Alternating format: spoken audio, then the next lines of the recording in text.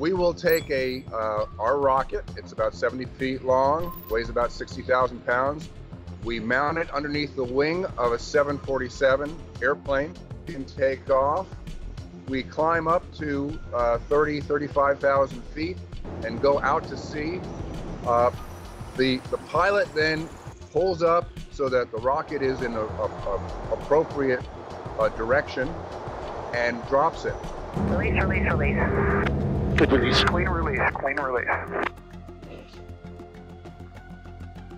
The rocket senses that and automatically ignites its engine a few seconds later when it's safely away from the airplane. And the first stage will burn. Second stage will separate from the first stage.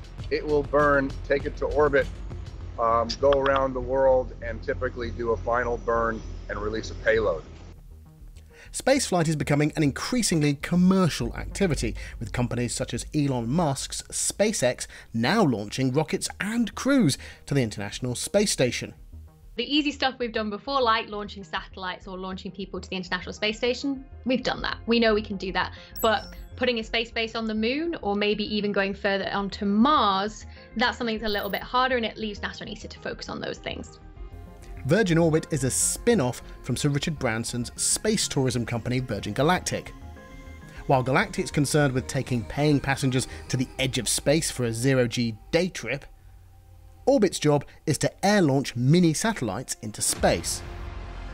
Orbit has been around since 2017 and is now a separate operation from Galactic. It's ramping up the testing of its aircraft, an old converted Virgin Atlantic 747 dubbed Cosmic Girl, and Launcher One, the rocket which does the actual satellite delivering. The theory using an aircraft to give a rocket a lift part of the way to space is sound. So far, Orbit has extensively tested their aircraft, and they've tested dropping a rocket from the aircraft's wing. But they're yet to successfully perform an air launch.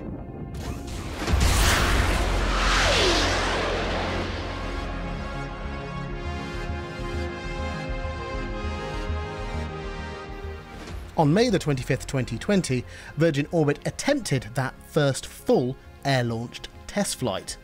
Cosmic Girl took off from the Mojave Air and Spaceport in California, with Launcher One fueled up and loaded under her wing. She then headed out over the Pacific Ocean. Everything was going very well. It was almost a boring flight. The pilot pulled up her plan and hit the drop target right on the nose. The plane dropped the rocket as planned, but a fault occurred. We had an issue happen that caused the main engine to basically shut off. The team here have said that they knew that there was perhaps a 50-50 chance that this test would work. But as the world reels from COVID-19, the pandemic has had a devastating effect on a host of industries, including airlines. Sir Richard Branson had begun talks requesting a commercial loan from the UK's government. Have the Virgin Group's wider woes affected its ambitions for space? The emails, texts and phone calls I've had with Richard over the last 24 hours have been primarily focused on when do we think we'll know, what data do we have, and when can we have the rocket that's sitting behind me ready for flight. And so the team is preparing for another launch attempt in a not too distant future.